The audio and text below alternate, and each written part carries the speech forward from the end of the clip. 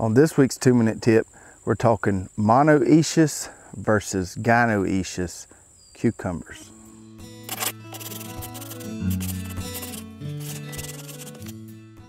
Behind me here, I've got about a 40-foot row of these stonewall cucumbers, which is a super productive slicer variety, mainly because it is gynoecious.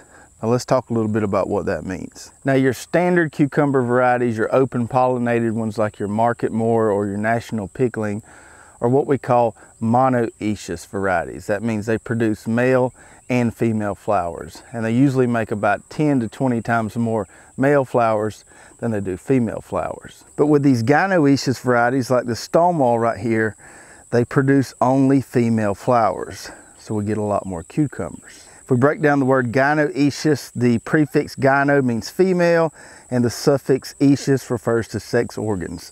So we get all female sex organs or all female flowers. So the female flower on a cucumber looks like this. It looks like a little tiny cucumber at the base of this flower here, and that's the female reproductive organ there, the ovary that's going to get pollinated and hopefully become a cucumber. The male flower looks just like this right here. You don't see any ovary or little tiny cucumber at the base of the plant. It just looks like a flower. And this is where our pollen's going to come from to pollinate that female flower.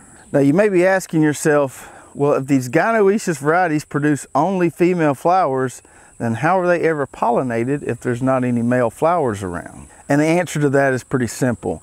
So when you buy a pack of gynoecious cucumber seeds, about 1 in every 10 seeds is an open pollinated variety that's going to provide those male flowers that all those other female flowers need for pollination. The pollinizer is going to be very similar in appearance to the gynoecious variety you're planting. So for instance, with these stonewalls, the pollinizer is probably something like a Market More. So instead of having just loads and loads of male flowers on this row like we would with a monoecious variety, with the gynoecious cucumbers, we get almost all female flowers and just a few male flowers that we need for pollination. And that's going to result in earlier production and much heavier production. You're going to get a lot higher yields from these gynoecious varieties as opposed to the monoecious varieties. So if you want maximum cucumber production, you need to be growing these gynoecious varieties. I'll put some links below to these gynoecious cucumber seeds. You can check those out.